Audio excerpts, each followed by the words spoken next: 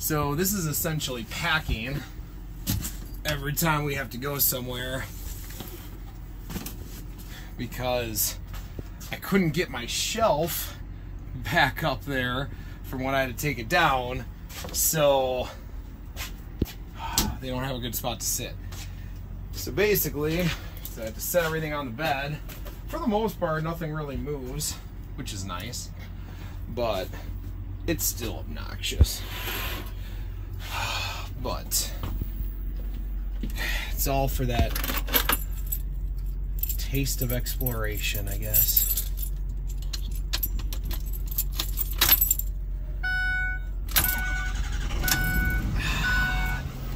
She starts every day. Hopefully we don't have any issues today. See you in Wyoming.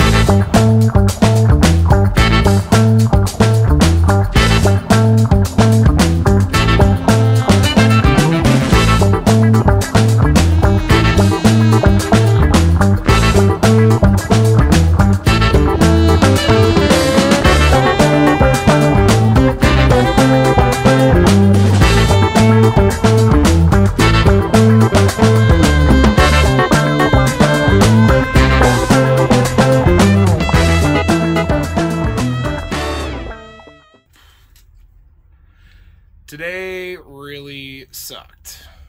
Day was long, did 600 miles, so about a 10-hour day almost, 9-hour day.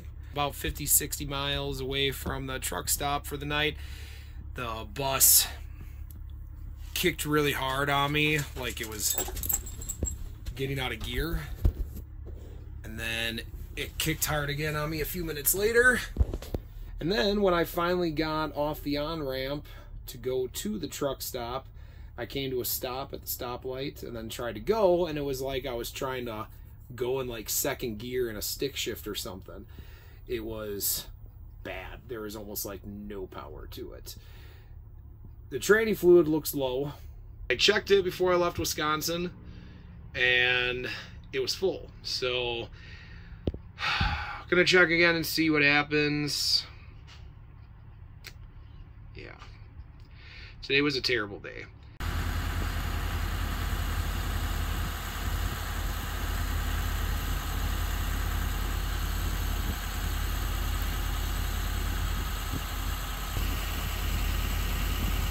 Like fluid building up. Like you can see it if you go look underneath. You might be able to see where it looks like there's a pool forming. Maybe it would be worth finding a local diesel shop, see if they can come out here and run a diagnostic on it, at least so we know where we're at, where we sit. Yeah. You know, see what they're, I'll try it to see what it feels like, but I mean, your rear end. Yeah. Probably the water pump. Yeah.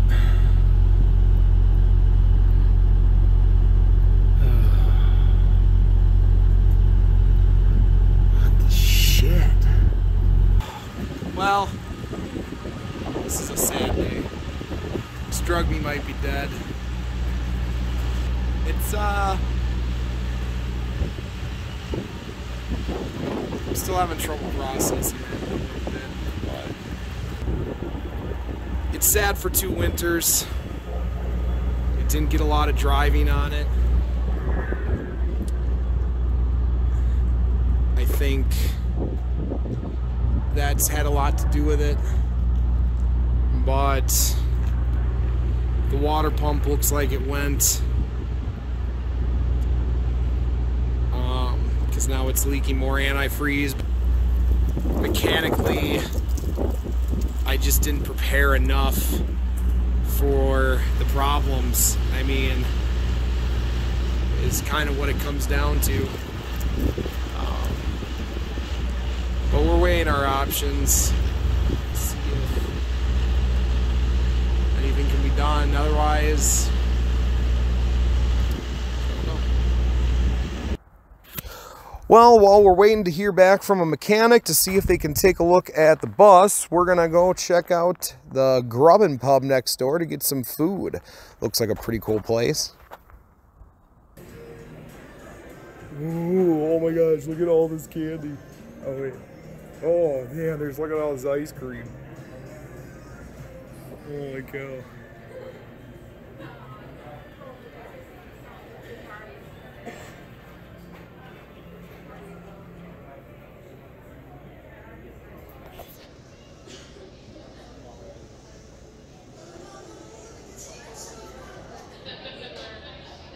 Super touristy, I know, but I don't even care. It's been touristy since we left. Right?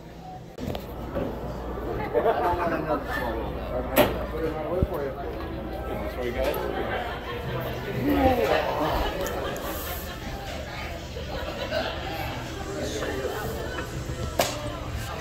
Drink combinations. Right? Take a picture of me with one of them. These tables are huge. Sort of menus.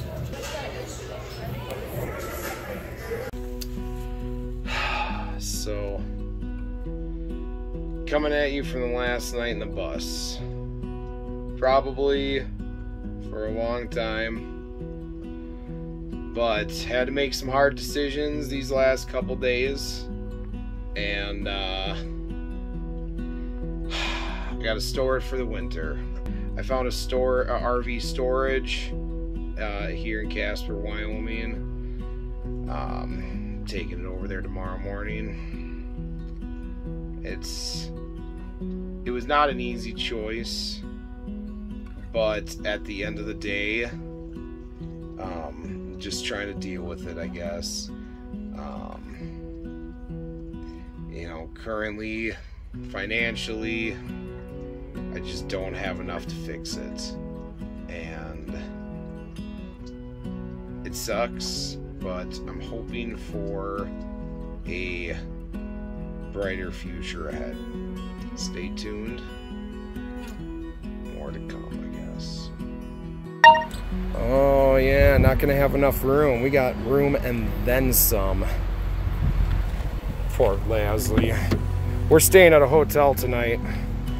But we're about to head to take the bus to the storage shed. Here we are at her resting place for the winter. She rode really rough here. I'm really worried what's wrong with this thing.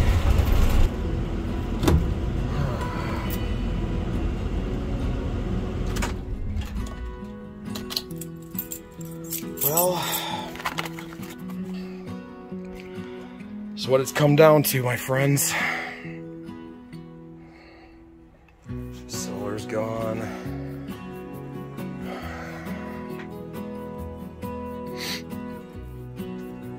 I'm not actually crying, it's just really stuffy. I mean, I am a little teary-eyed, but this is sad. So sad.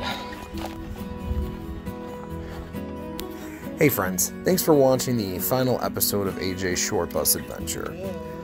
It is very sad to see that the bus will no longer be used again, but given the current list of mechanical issues that are actually wrong with the bus, I decided that I'm going to invest my money into a different conversion option.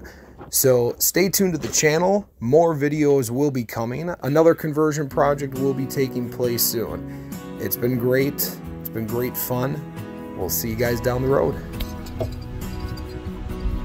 Bye, StrugB. You'll be missed.